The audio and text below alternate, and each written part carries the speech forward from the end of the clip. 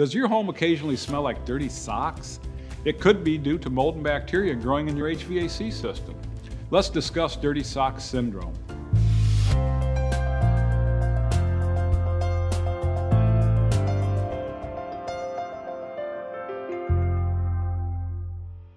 Hi, I'm Roger with Fire and Ice.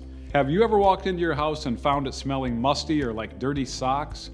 We call this dirty sock syndrome, and it's a common problem seen in the HVAC industry. In this video, we'll go over what it is, the risks associated with it, how to get rid of it, and prevent it from happening again. And if you find today's content helpful, subscribe to our channel for weekly educational content. Now you might be asking yourself, what on earth is dirty sock syndrome? It's the phenomenon where your house smells like an old pair of socks, and it's caused by a buildup of mold and bacteria growing in your HVAC system. More specifically, it's inside your evaporator coil. Why the evaporator coil? Well, it's the perfect place for bacteria and mold to grow. Bacteria and mold love cool, dark environments and need organic material and moisture to grow. Your evaporator coil creates moisture every time your AC kicks on. As for organic material, well, there's plenty of it circulating in the air. Generally, your air filter does a good job of keeping it in check, but if a filter goes too long without being changed, dirt and debris can build up and circulate throughout the rest of the system. As the excess dirt and debris in the air mixes with the moisture from your evaporator coil, mold and bacteria can begin to grow inside your HVAC system. Before you know it, you have a musty, smelly house. What are the risks if your home suffers from dirty sock syndrome?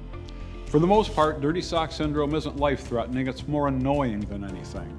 But it can cause discomfort and harm to some.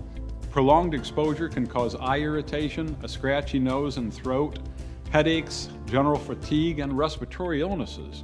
Dirty sock syndrome also poses a bigger problem within your HVAC system: increased static pressure. Static pressure occurs when an air filter becomes clogged and restricts airflow.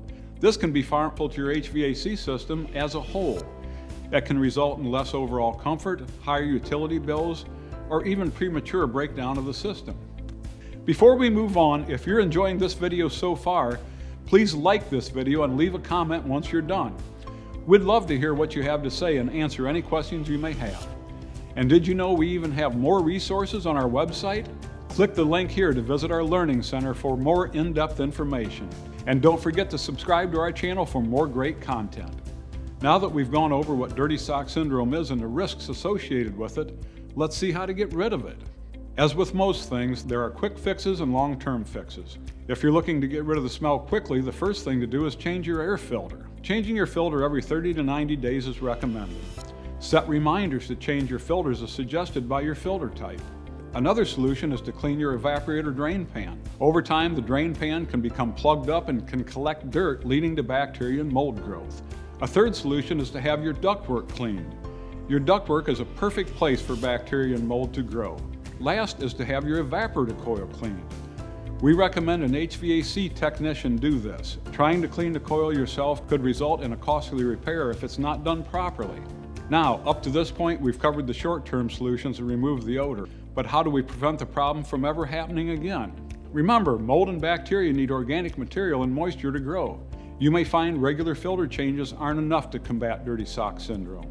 If this is the case, you may want to consider upgrading your filter to something that can capture more dust and debris floating in the air.